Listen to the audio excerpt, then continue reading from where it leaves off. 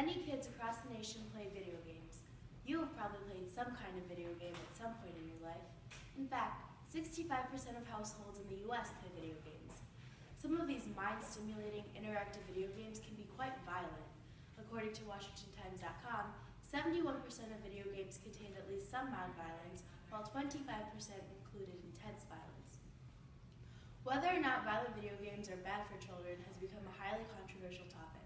However, research has shown that violent video games have not directly caused actual violence, and therefore actually aren't all that bad for kids.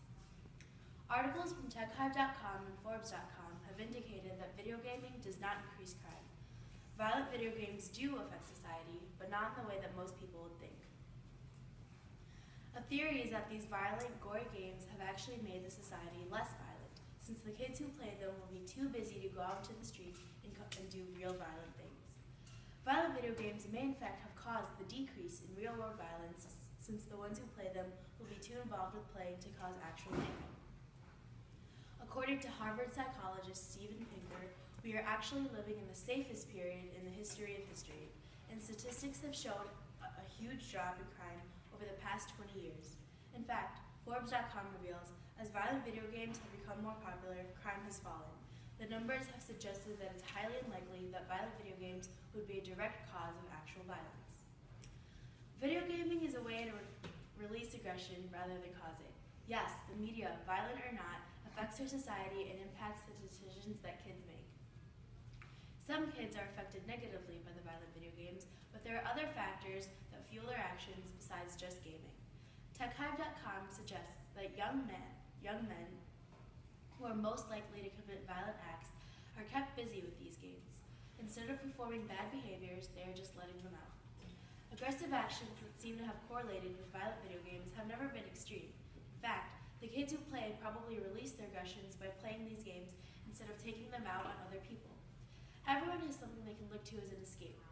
For some, gaming might be a way to release violent behavior. These violent games are also only available to a mature audience, those who can handle playing them. These violent games are directed more to those who have the tolerance to actually play them. An opposing viewpoint the New York Times presents is that doses of violent video games make people act a little more rudely. While it's easy to assume that violent video games can impact behaviors negatively, this is incorrect, because there could be people who play these violent games who release their aggressions in the game instead of other people by being rude. It's almost implying that playing video games will make someone a rude person, which cannot be the case at all. While many might believe that violent video games correlate to real-life violence and possibly affect their behavior, I find that these games could actually teach the kids who play them how to think strategically and effectively. In these violent games, the kids who play them often have to make decisions and think of ways to stay alive.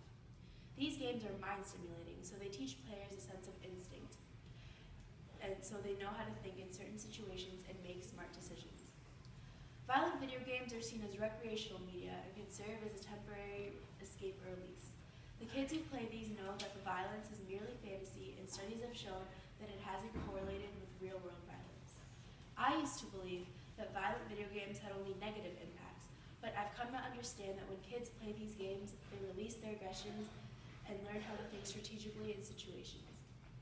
Violent video games have fueled the minds of kids, but have not provoked actual violence or crime in the real world, so they are not that bad for kids to play.